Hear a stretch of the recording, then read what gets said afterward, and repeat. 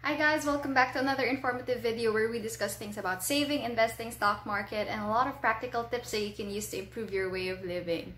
I am not really drawn to material things, but there are material things that I really like to buy. Kumbaga, syempre, may mga times rin naman na gusto mo siya. But today, I'll discuss the material things worth investing in. So, if you are also a practical millennial like me, I'm pretty sure you don't just buy because you like it. Kapag practical kang tao at talagang matipid ka, pinag-iisipan mo muna ng maraming beses kung bibilhin mo. But these material things that I'll share with you, ito yung mga bagay na madalas hindi ko na pinag-iisipan at binibili ko na lang. So, I'll share them today. Number one would definitely be alahas. Siyempre, lahat ng jewelry, sobrang hilig ko sa alahas. Sobrang gustong-gusto ko sila. At every time na may extra akong pera at bagsak yung bentahan ng gold, I always buy sa subasta items or live selling kasi hilig ko talaga sila. Recently, na-draw yung attention ko sa mga diamonds. Pero hindi pa kasi ako masyadong maalam sa diamonds. But I'm planning to buy one for myself tapos isa sa nanay ko. Tapos, kung bibili ka ng alahas, make sure that it's 18K. Because if the carat is 18 below, mahirap siyang ibenta or not all pawn shops are accepting it. So, if you would like to also start a collection of jewelry pieces, mga 18K, Italy gold, mga Saudi gold, Japan gold. Yung Japan medyo mahal. HK, iba-iba yan. Basta as long as it's 18K, ngayon, ang nag-range siya is ang range ng presyohan niya is 2,950 per gram. So, ito yung mga bagay na masusuot mo and kapag dumating yung panahon na kailangan mong ibenta or kailangan mo na mabilis na pera, pwede mong isanla. So, again, if you want to get investment pieces, maganda yung 18K. Yun. Gustong-gusto ko ng alas. Sobrang, ewan ko, yun ata yung pinaka-favorite ko. Kaya nga, first ko siyang minention kasi talagang gustong-gusto ko siya. At kahit na 13-month pay mo, try to buy a pair of earrings kasi masasuot mo naman siya o kaya a necklace para if there are occasions, you can wear them. Ako, I always wear my accessories. Every time I purchase something, sinusuot ko sila. Ayoko yung di ko sila susuotin. Kasi, through time naman, mabibenta mo pa rin sila kasi nag-i-increase ang value ng gold. Napakagandang investment yan. Lalo din dito sa Pilipinas. Ang pinakapatok ay Saudi gold. Yan. Basta 18K. Next, devices as work tools. Actually, ngayon ko lang ito na-realize. Before kasi lagi kong pinipilit lang yung sarili ko na kung ano na lang yun nandyan or kung ano lang kaya ng budget ko, yun na lang yung gagamitin ko. But I realized that now that we have a work from home setup and now that everyone's shifting to digital, it pays to have a good device that you can use. Now, kakasira lang kasi ng MacBook ko eh. But that's second hand. Nakuha ko lang yun, nabili ko lang yun sa katrabaho ko before from 3 years ago. Sobrang ROI ko na yung MacBook na yun. Ang dami ko na rin na-close na clients because of that MacBook. So, I'm deciding to get myself one. Ito yung mga bagay na dapat mo rin pag-isipan. But, if gagamitin mo naman sa work or sa business mo, then, buy quality products na kasi magtatagal naman. Nainggit rin ako sa brother ko kasi nakabili na siya ng sarili niya. Yun yung una niyang investment na ginawa kasi sa work niya as an engineer. Importante talaga may maganda kang laptop. So, ako ngayon yung pinag-iipunan ko kasi it's a big purchase then for me. So, don't ever feel na hindi okay bumili ng devices for work. As long as you'll use it for your sideline or part-time job, lalo na ngayon na work from home, mas makaka-hustle ka ng todo kapag may device ka or meron kang equipment na magagamit for your job or kung anong sideline man yung gusto mo. Next would be bags with resale value. Eto recent lang to kasi dati, I love reselling bags pero through pre-orders. Kasi I have an online shop. Now na nagda-dropshipping business ako and I wanna establish my program online, I realized na ang dami palang market or maganda pala ang market ng mga bags. So for the longest time, naghahanap ako ng ways ng ano ibebenta ko. So I always like to declutter ng mga damit ko pero hindi talaga siya patok. Until I tried thrice, nag-attempt akong ibenta yung gamit ko tsaka yung sa mother ko, nabenta agad. So that's the realization na meron talagang market ang bags. Maraming babaeng gusto ng bag, tas kahit madami gusto nila. So that's when I started doing it. And you know what? The resale value keeps on going up. Totoo talaga.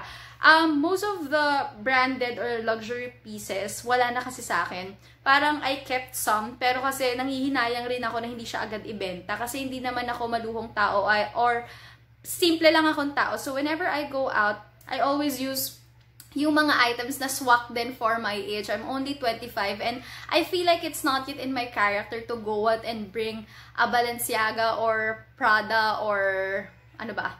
Or Louis Vuitton na bag. Parang ako okay na ako sa mga wallets because it will last me a long time. Or yung mga card cases, notebooks because I love those things. But I won't force myself to buy those things just because I want to show off. With my age, feel ko hindi ko pa carry yung mga ganon. So, I feel like maybe in my 30s. So, most of the bags that I got abroad, I resell them. And I swear, napakaganda ng resale value niya. So, I've kept some here with me. Yung gusto ko lang talaga. Pero lahat halos nilalet go ko. Ang dami kong nabenta and yung resale value nila, sabi sa akin ng mga bumibili sa akin, they were able to sell it higher pa.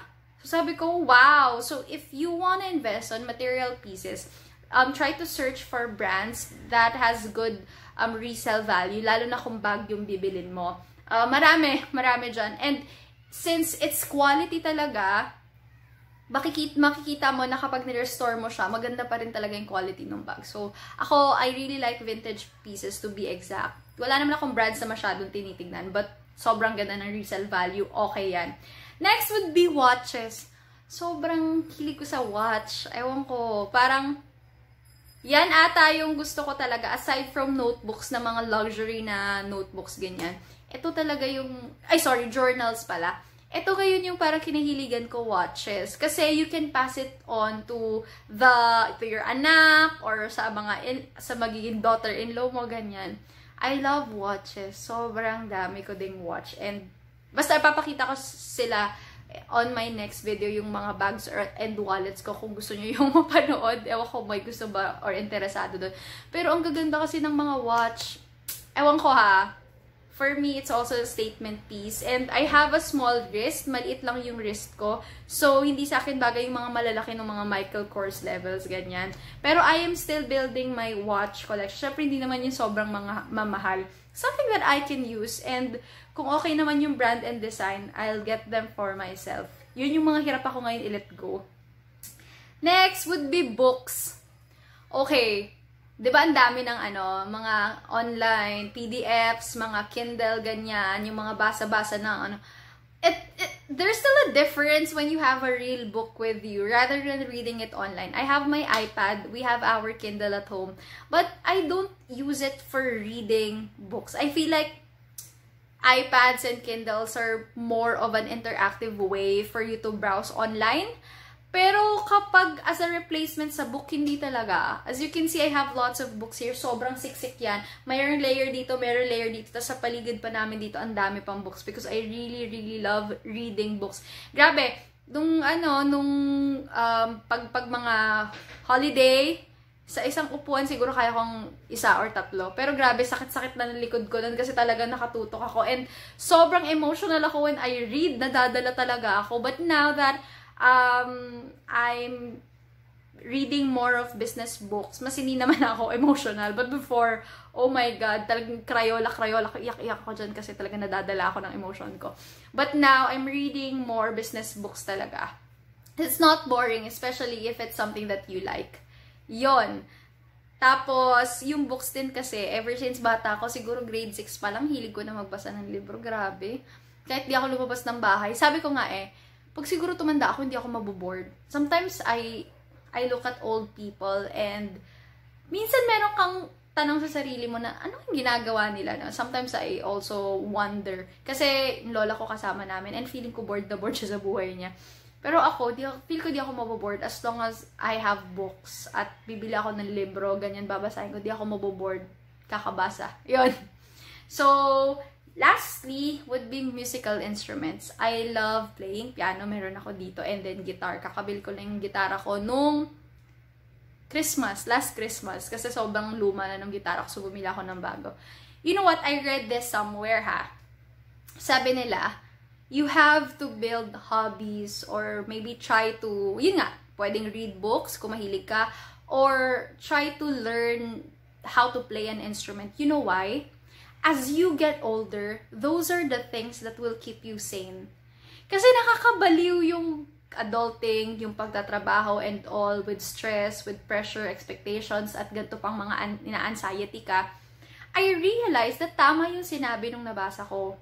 I read it somewhere, that these hobbies that we have when we were young, it will help us to move forward with life. It will add spice to our life. It's true. Especially now that there's a pandemic. Every time I get stressed, or sometimes if I just wanna relax, I'll grab a book, or sometimes I'll play an instrument, and parang nare-release siya. So if you're watching this, there are a lot of tutorials.